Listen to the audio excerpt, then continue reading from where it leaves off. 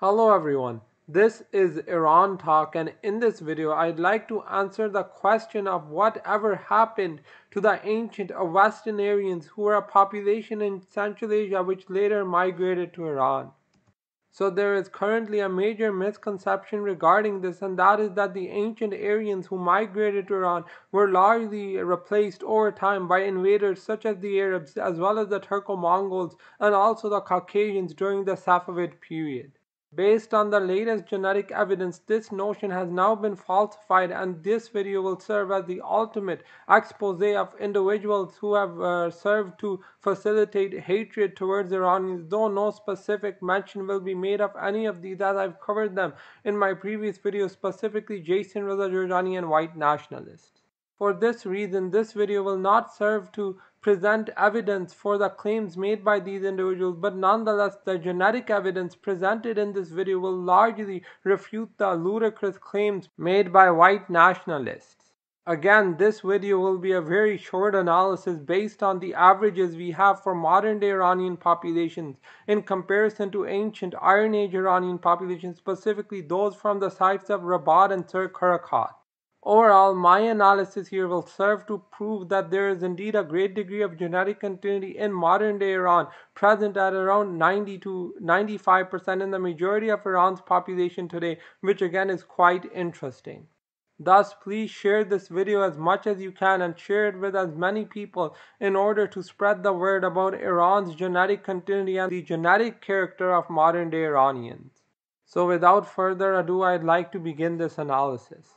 So here are the breakdowns for the sample sets we have from the sites of Sir Karakat and Rabat. So you can see these are the Western Aryans, and they're on average 41.6% Bronze Age steppes. So this is Yamnayan ancestry, 30.5% Caucasian Iranian, 20.6% Neolithic Anatolian, 3.3% Neolithic East Asian, 2.6% Neolithic Levantine, and 1.4% South Asian.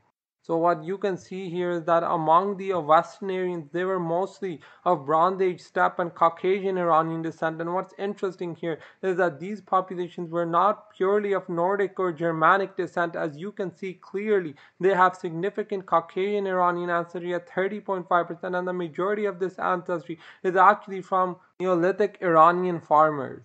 So what these results indicate is that on a genetic level, these early Western Aryans had significant Caucasian Iranian ancestry from Central Asia, from the Bima culture, thus proving the process of Bimacization, and for this reason, they were not purely a Nordic European population as I previously mentioned. And you can also see a bit of East Asian, Neolithic Levantine, and South Asian hunter-gatherer ancestry, though nonetheless this is minimal, and these Western Aryans were mostly of a three-way descending from three populations primarily.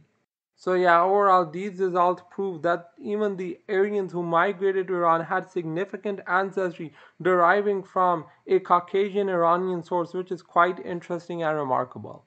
So yeah, that's essentially it for this phase of the video. In the next phase of the video, I'll be taking a look at the genetic averages for modern day Iranians, Kurds, and Azerbaijanis, and proving that there is indeed a great degree of genetic continuity among these populations.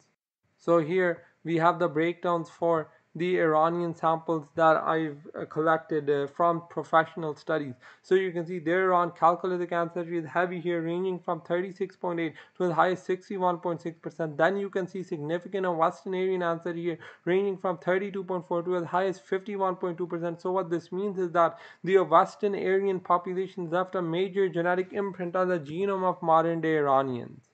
Moving on from that, you can see minimal foreign ancestry deriving from an ancient Hellenic, a medieval Turkic, an antiquity Arab, and a South Asian and Sub-Saharan African source. So overall, you can see that there is around 85 to 95% genetic continuity in the majority of these populations. And what's interesting here is that the Arab, the South Asian, the Sub-Saharan, the medieval Turkic, and the ancient Hellenic elements here, ancestral sources rather, are at a minimal. So what these results prove is that modern day Iranians are largely genetically of Iran Chalcolithic, which is the native Iranian farmer element, and a Western Aryan descent. Now moving on, you can see that these are the distances that you can see here, and again you can see they're at a minimal, with the exception of 3 of the samples. They do not exceed 2, which are the Gilaki, the Iranian, and the Laristani. So what this means is that overall these models are very much sound and excellent. Now moving on, we have the breakdowns for the Iranians from the east, from Khorasan. So you can see their Western Aryan ancestry ranges from 37.6 to 53.6%. Their Iran Chalcolithic ancestry ranges from 26.2 to as high as 34%. Their South Asian ancestry is a bit elevated here and peaks at 13.2%, which is interesting.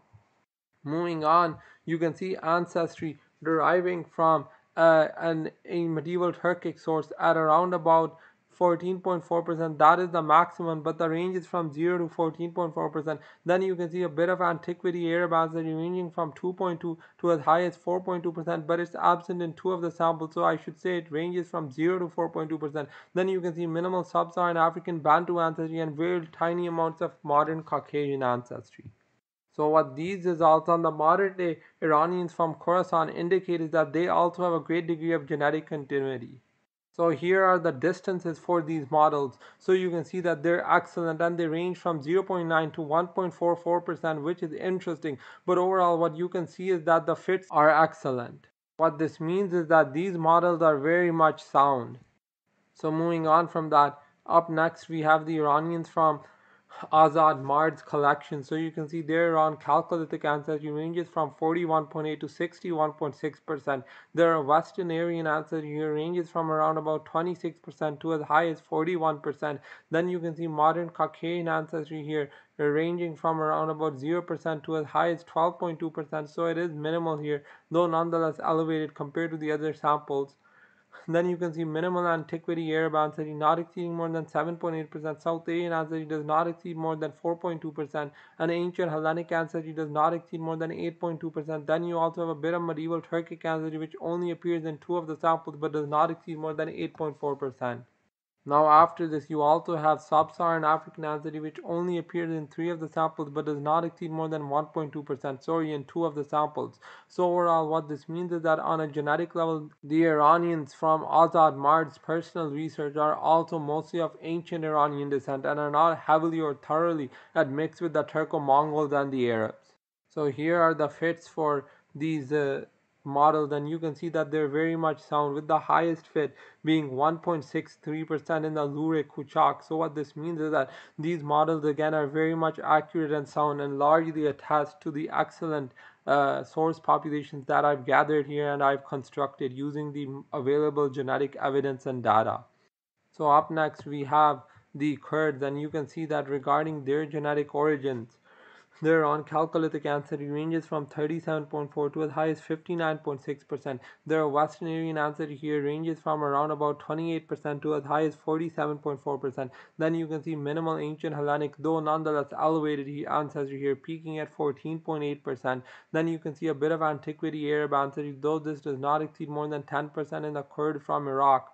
Then you can see South Asian ancestry here being minimal, not exceeding more than 4.8% in the Iranian Kurd from Kermanshah.